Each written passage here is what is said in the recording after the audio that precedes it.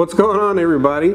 So it's been a while since I've done an unboxing of any sorts, but I picked this up from Costco. It was part of their Black Friday deal, and they had like this whole aisle of Black Friday items, and it's well after Black Friday, of course, but they still had the sale prices there.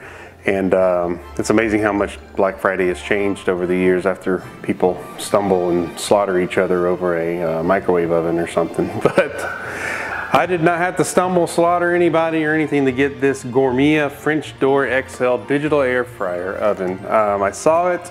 We were big fans in my house of air fryers. So I wanted to get this one because it looks like it's got better capacity. I like the design.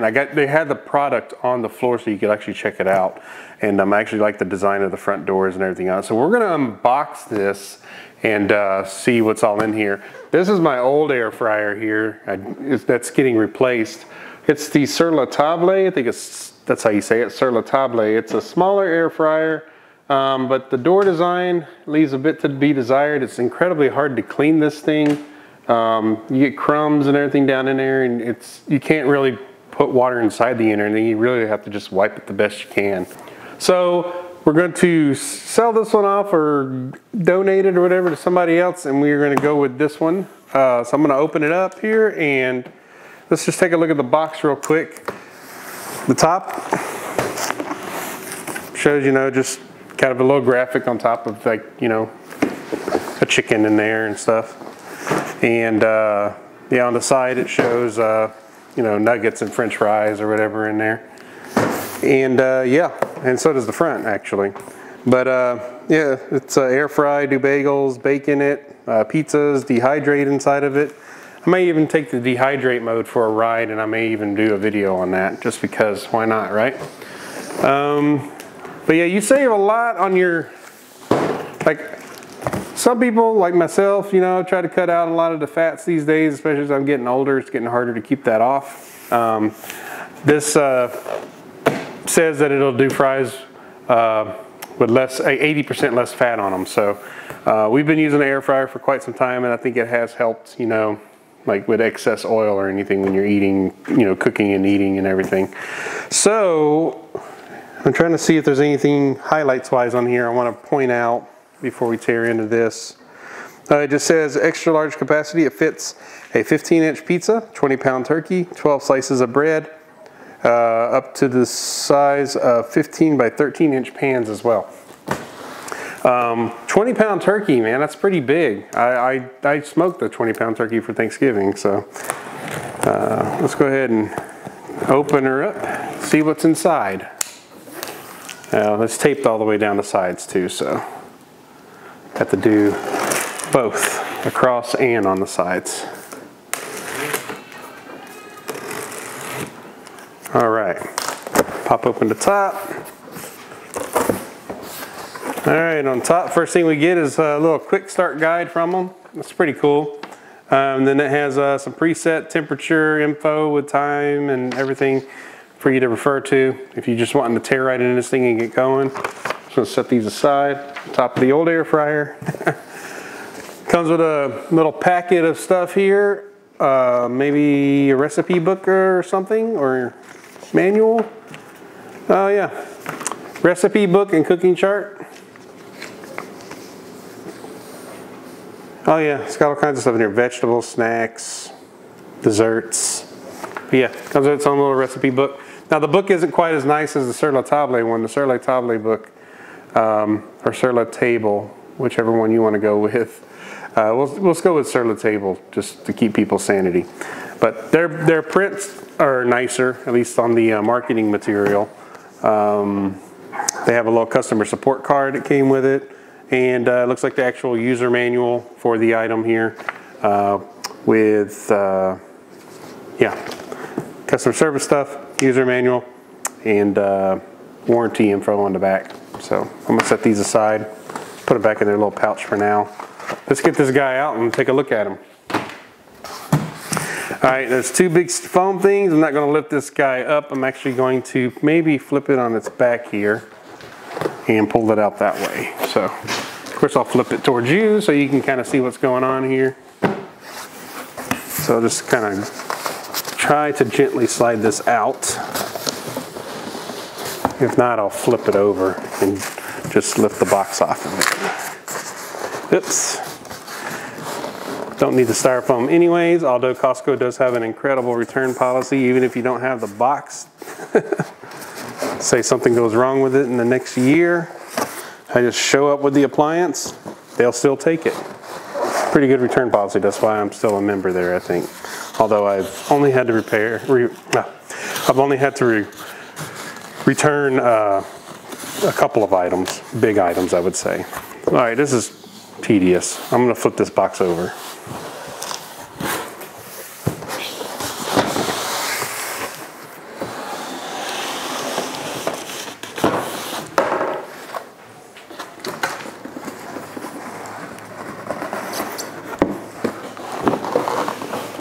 All right, flip the box over. Let's go ahead and just do it this way. I'll cautiously check for anything falling out as I'm doing this.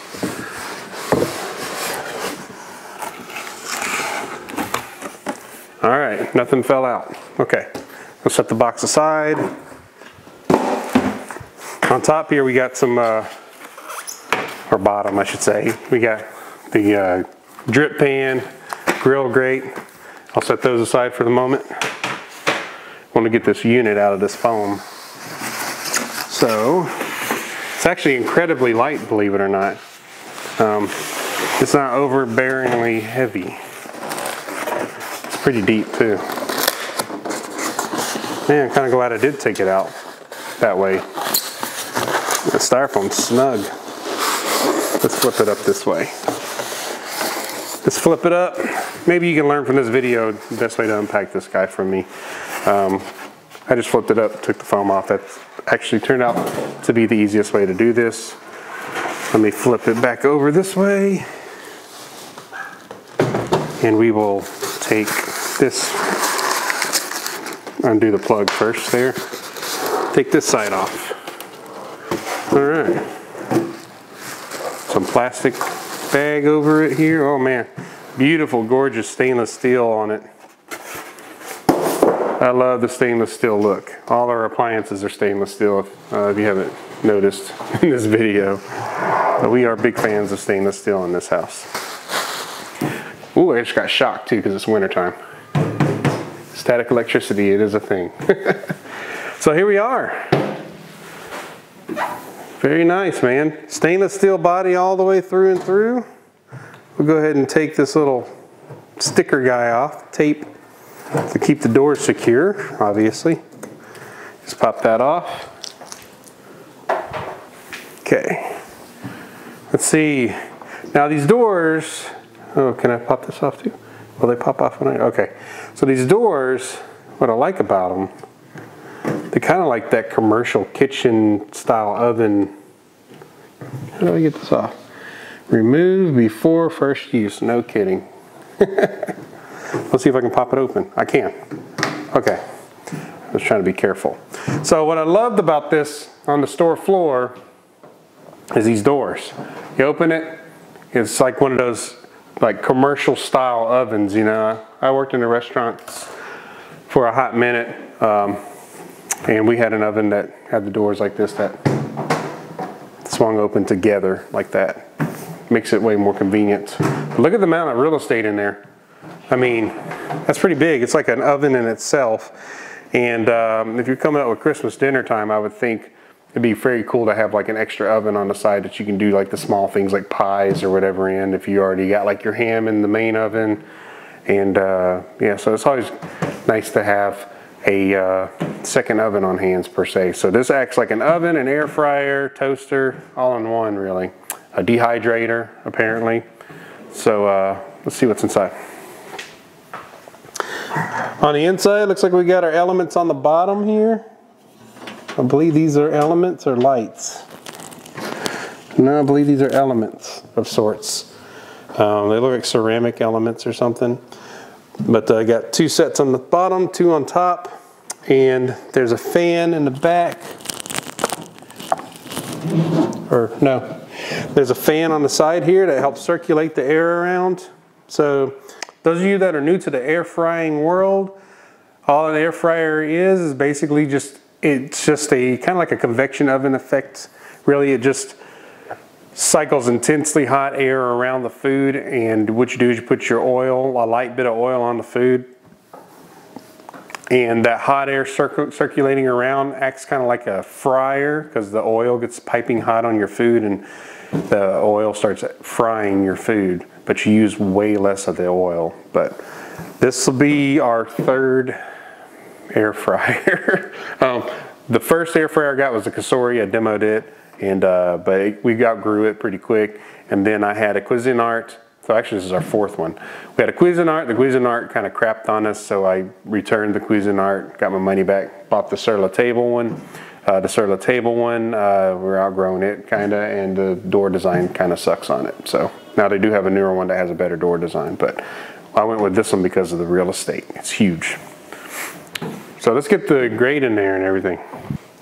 So here's our grate and drip pan. I think there's 3 different type of grates in here. Let's take a look at this. Take my scissors, pop this open, or tear it open, if you will.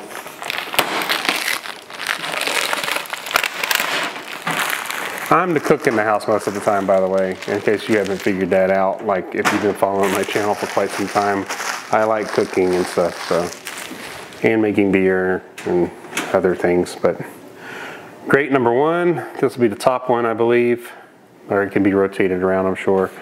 This is a drip tray. Obviously, you want it on the bottom to catch crumbs and stuff. It could act as a drip and griddle tray as well. We also have a basket style tray here. This would be good for like chicken nuggets, french fries, those kind of things, you know, kids snacks or dinners or whatever. Just put your chicken nuggets on there, your french fries, or even air fry some chicken wings. And this is the bottom tray for easy cleanup. So this will go on the very bottom of the air fryer. So whenever you need to wipe the thing out from time to time, you just simply take this out, maybe wipe the walls down, and put this back in when you're done cleaning it, and yada, yada, yada. And it looks like you could, now, if it's stainless steel, you could put this in your dishwasher and wash it. It feels like it's coated in something, like it's real smooth. These are definitely stainless steel, at least these 2 racks here. But you don't want to put aluminum. If this is aluminum, which it might be aluminum, and this might be aluminum as well, you don't want to put aluminum products in your dishwasher. I have learned that the hard way. You destroy your aluminum when you put it in the dishwasher because of the detergents are incredibly strong in your dishwashing detergents these days, and they will destroy aluminum. So anyway, let's plug this thing in. Let me get these trays in. We'll plug this thing in, kind of give it an initial burn up, you know, just to burn all the manufacturing stuff out of it. Okay, guys, that's where our old air fryer was sitting. We're gonna put this new one over there. This one is a bit lighter, so. But this thing weighs nothing, man. You can like literally toss it in the air. It weighs practically nothing. But depth-wise, it takes up about the same amount of space as my old one. It's a little wider, but that's what we wanted. So I'm gonna plug her in back here. All right, she made a nice little beep sound there. I have her set up just like that. I'm gonna open the front doors here. We're gonna get all our stuff in here. This tray just slides in on the bottom, like so. This one can go on the next to bottom rack like that. And we'll go ahead and put this other one. I'll just put it on the second up, 2 racks up there. Actually, almost screwed up. This grate, it's curved because the back of the air fryer is curved. So, see if I can get this right. So it's supposed to go in there, curved side to the back. Now the basket style tray is not curved. It can go in either way, really. So let's go ahead and close this guy up. Man, this is a nice looking air fryer, man. Now the controls, I'm gonna set this, I'm gonna get the camera a little lower so you can get a little more straight on view of this thing. All right, we have different settings on this thing. We have French fries. So you have an air fry option. I guess you hit that button to switch to the air fry mode. You have French fries, wings, bacon, vegetables, snacks, seafood. So if you spritz a little oil on your veggies and you just want to give them a little crisp crunch on the oil front there, fry them some, like a wok, I guess, like a wok effect, I guess. You can actually do that to your veggies. There's a popcorn button, so you can do popcorn in this thing. You can slow cook in it, dehydrate, keep your food warm. So if you got a pie or something for the holidays, throw it in there and it's already baked. You can put it on a warm mode setting maybe. You can reheat your food. There's a reheat option. Pizza, broil, convection. They have a convection bake option in there. Bagel, roast, bake, and toast. Pretty cool. So if I hit this guy, that turns it on obviously. Let's go ahead and test out just, I don't know, I'm gonna set it on air fry. And automatically defaults to that, 425 for 20 minutes. Let's try French fries. I'm just gonna start it. See how loud it is, although actually it's way, way quieter than my sur la table. It's almost not, it's not noisy at all. It's very quiet. What can I compare the sound? You can't hear it on the camera because it's that quiet.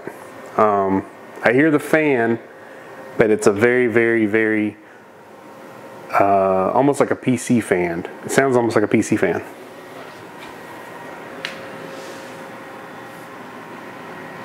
Yeah. There are some vents in the back of this guy, just like most air fryers. I can feel a little bit of air coming out of the back. Alright, so I took you off the tripod for a second so I could show you. Those bottom elements, they're lit up. The top elements are lit up. So you got the heat sources going. I believe they are ceramic heaters. I presume that you can replace them when they go bad.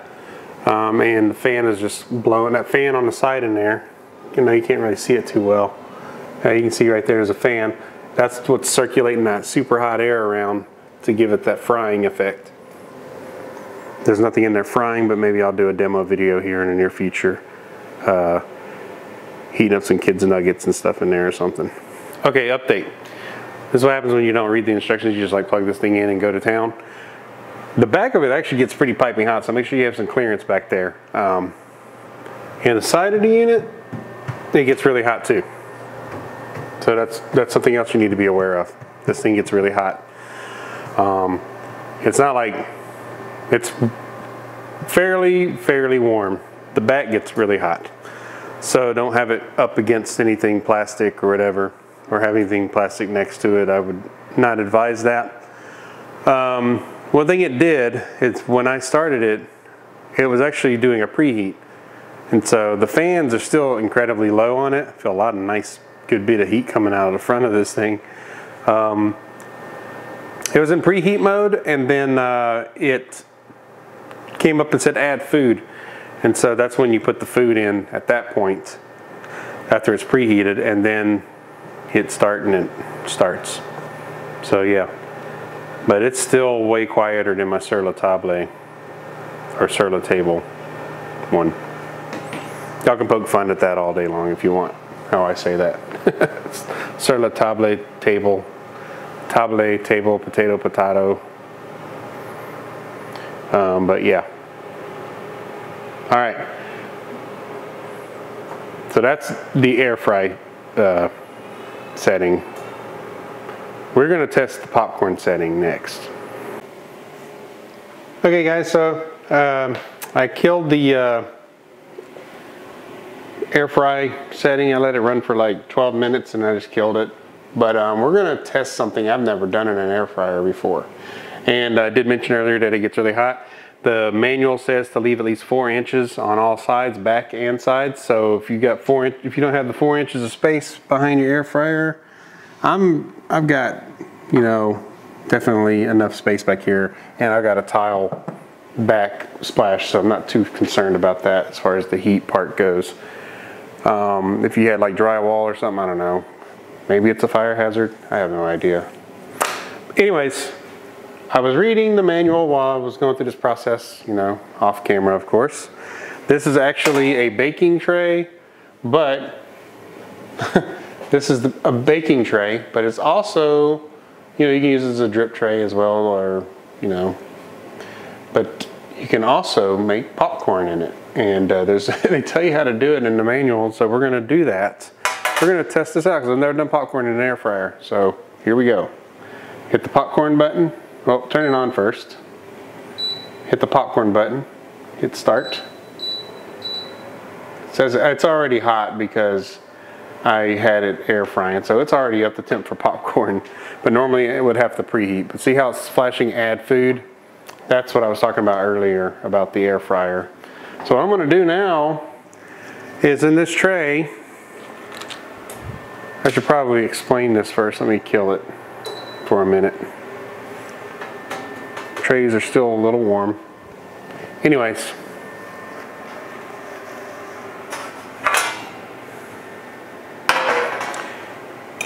This is the air fryer mesh basket. But when you're doing popcorn, you simply flip it over and set it on your bake tray with your kernels and make popcorn. So we're gonna test it out and see how that goes. We're gonna spread our popcorn seed. This is a brand new bottle of popcorn, by the way.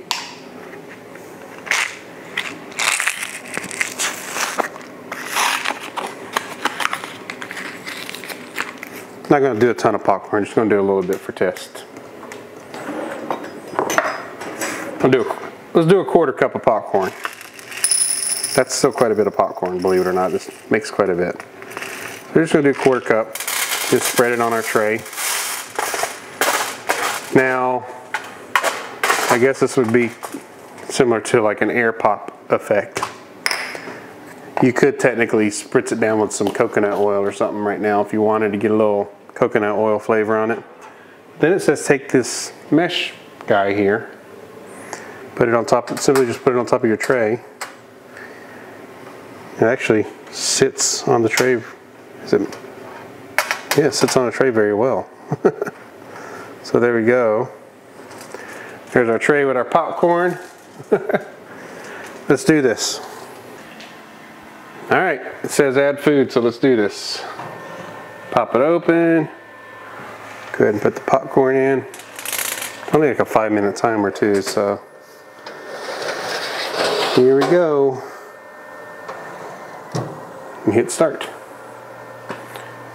5 minutes, we should have popcorn. Let's see how long it takes for a kernel to pop.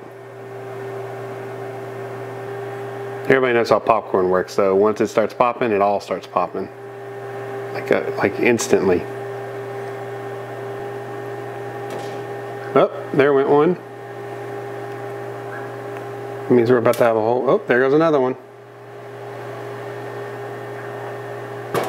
Yep, another one. All right, here we go.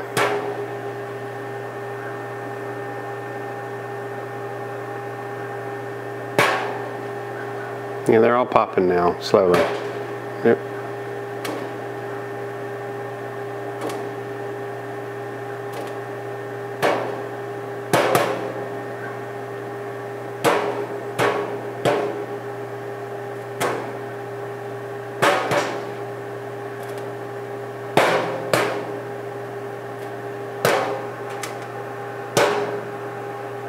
All right, that's pretty cool.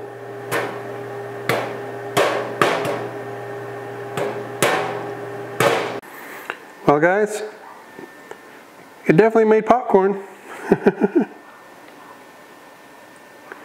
And it popped every kernel. I did add 1 extra minute on it because I saw some kernels that were just a little slow to pop. But man, they all popped pretty much. I think there was like 1 or 2 in there that didn't. Man, that's pretty impressive, to be quite honest. Never even thought to make popcorn in an air fryer.